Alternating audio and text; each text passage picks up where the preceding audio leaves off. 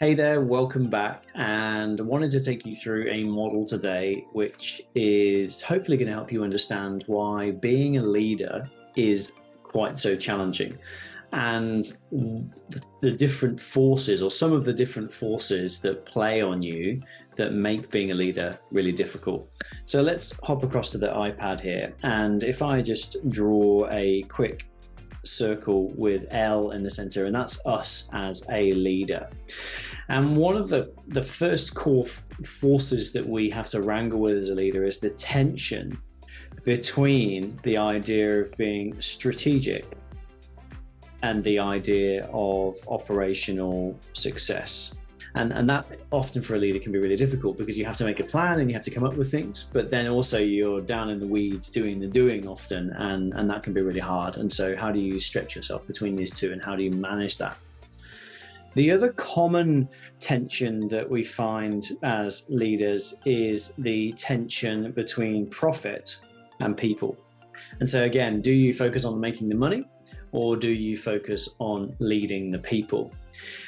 And what we're going to explore as we unpack this little model is that if you do too much or too little of each of these things, then there can be some consequences. So the axes that we've got here, these two tension lines, we can take a look in some of the different wedges that start to emerge. Let's start at the top then of the model, which is where our strategy and our profit are our focus. Now, if we focus on strategy and profit, then we tend to find a business that is vision or innovation focused. And so as a leader, your energy is going into that, then that tends to be the outcome. Equally, if we don't do a lot of that, then the outcome tends to be that our business gets left behind by the competition. So we're not thinking big picture, we're not thinking long term, we're not thinking about how do we make money long term. We tend to get left behind by our competitors. Let's move round then to profit and operations. If we have a high focus on profit and operations, what we tend to see is an efficient, lean business. So doing things well through being profitable, efficient, cost-effective, and being operationally sound.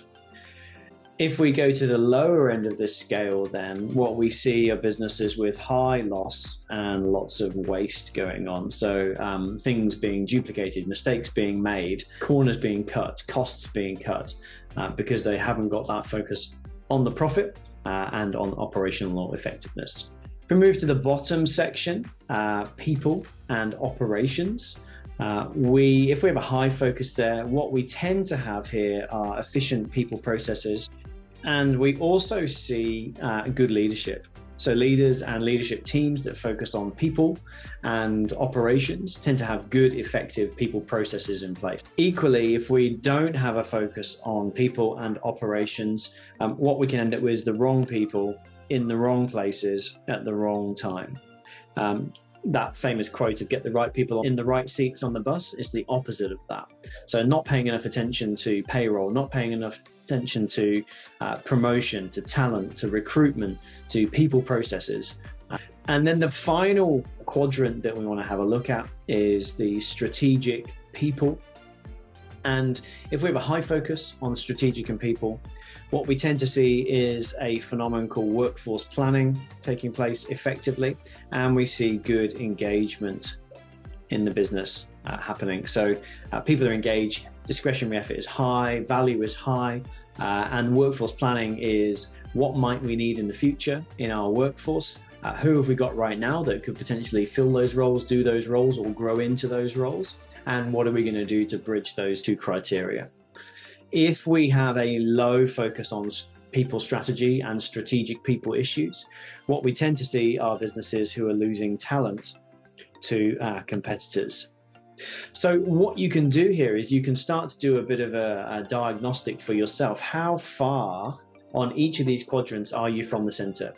And therefore, what is the impact that's taking place on your business? And what we're seeing with a lot of organizations right now is that they're being left behind and they're losing talent through the Great Resignation, through lack of innovation, because they've been focusing so much on the more operations side of their business. And so what we're doing when we're talking to businesses is we're using this diagnostic model to understand where they're sitting, what's happening for them, and then potentially how we can help them. What I'll do in the next video is I will talk about 2 other forces that apply to leaders, which make it even more complicated.